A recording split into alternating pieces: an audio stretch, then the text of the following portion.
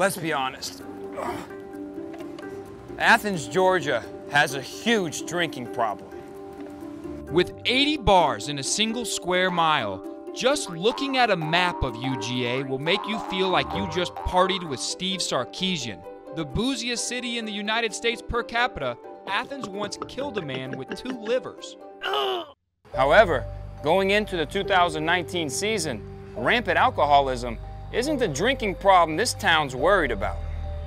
This season is the first that the SEC will allow schools to sell alcohol in common areas of the stadium, while teams like Missouri, LSU, and Tennessee will open up the floodgates to the rich and poor alike.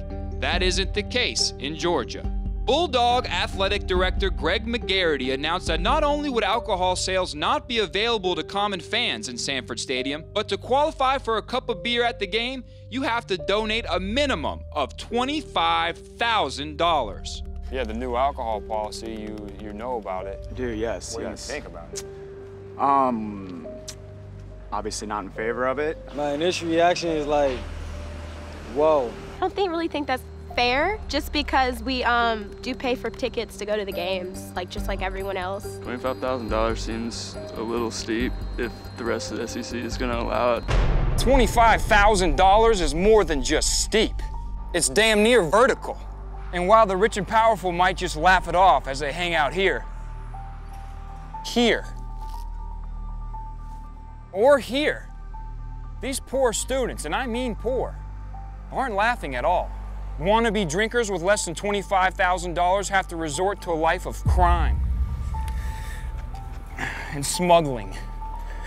You ever see students, bringing in alcohol that they're not supposed to? People slip through the cracks. You see things, not so good things happen. You said they put it in their cracks? No, they slip through the cracks. Have you ever witnessed someone try to put a flask in their pocket or something? I'm more so, it's the airplane bottles. You ever put an airplane bottle in your grundle? Yeah, no, never done that. Never done that. Heard a few people who have, but, that's not my move. Each person has their own unique way of getting alcohol in, but What's your way?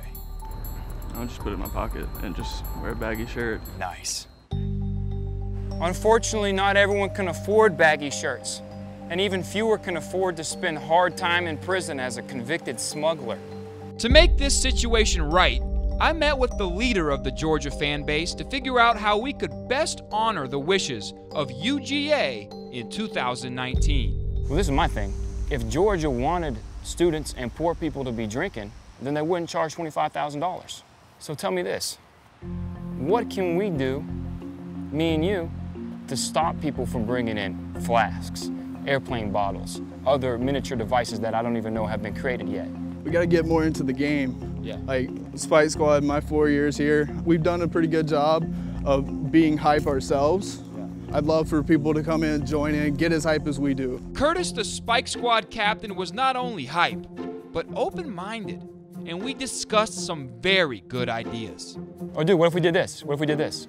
What if we hand out Tylenol packets as people walk in the stadium, and that way we'll be able to tell who's been drinking based on who has liver failure. Everyone has to, as they enter the student section, has to cut a little tiny cut on their lip. That way the alcohol burns real bad if they drink it.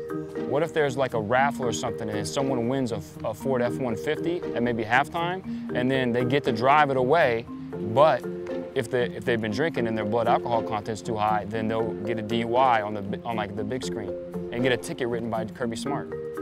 I mean, a ticket by Kirby Smart would be kind of funny. Because we don't want anybody to get in trouble. As a safety net, if someone has been drinking, we'll hire a priest to be there, and then if they get in trouble, he can come over and say, yo, this was just communion. These are funny ideas, but also we could just, as students, be accountable of each other and ourselves. Curtis, the Spike Squad captain, was right. It's up to the community to rectify this situation. By putting our heads together and bellies, we were able to come up with a cool and progressive alternative to make narking cool again. It's called the Watchdogs. Finally, a street team to ensure the sobriety of poor people.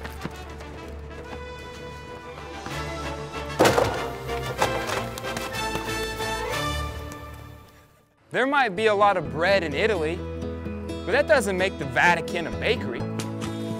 Yeah, there's 80 bars in Athens, but that doesn't mean Sanford Stadium is one of them. So, this 2019 season, if you're a poor person, don't get a job. Instead, volunteer as a member of the Watchdogs.